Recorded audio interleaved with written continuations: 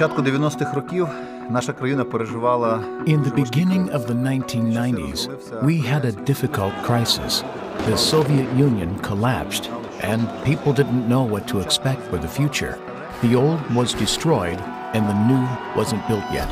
And I believe Billy Graham's crusade gave people hope for a better future.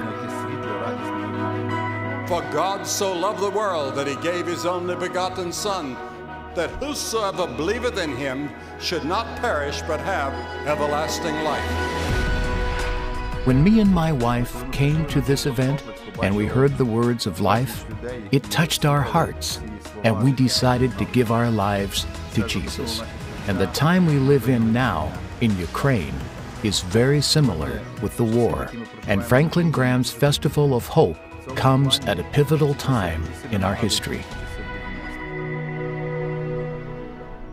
And so that's the invitation this morning, to turn from your sin and receive the forgiveness that only he can give.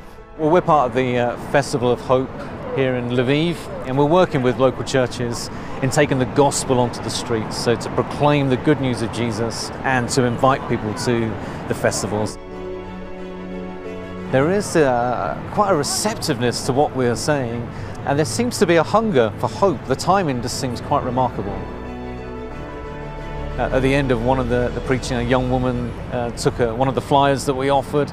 We talked her through the gospel using the Steps to Peace with God booklet, and it was quite amazing as we talked it through, just this awareness for her that she had no assurance of salvation actually, perhaps had never really asked for forgiveness for her sin, and so we were able to lead her to Christ.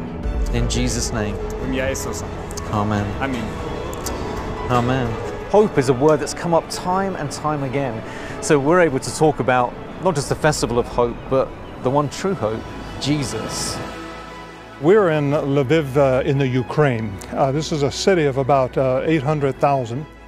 We have about 1,200 churches.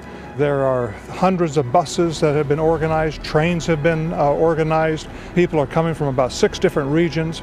And so we have a great opportunity to preach and proclaim the hope that we have, and that is through faith in Jesus Christ.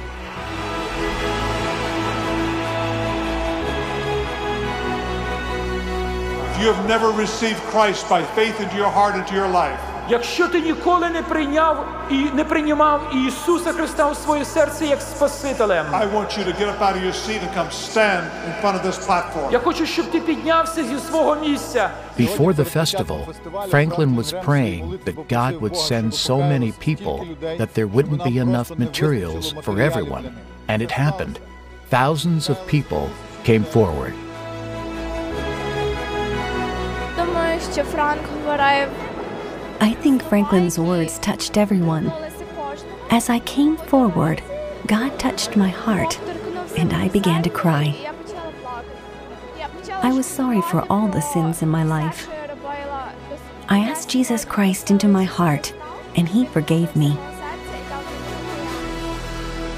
I believe this is the future of Ukraine.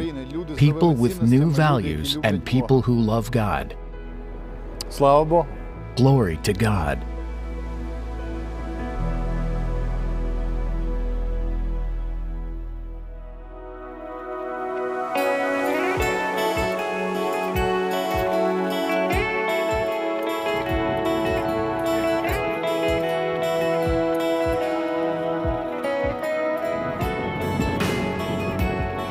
I just want to report to you what God has done this weekend. Yesterday, we were in Lviv in the Ukraine. We got up early in the morning, and now we have flown here to the Faroe Islands, a little group of islands tucked between Scotland and Iceland, out in the middle of the Atlantic.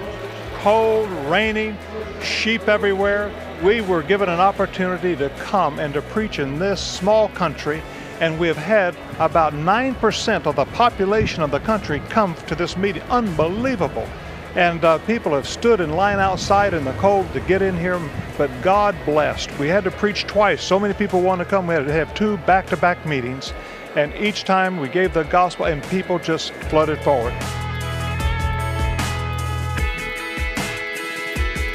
It's been 2 amazing evenings, and we have really felt the Lord's work. I really have a lot of hopes for tonight, and God has answered our prayers. It's amazing. it's just a blessing for this country, for these islands.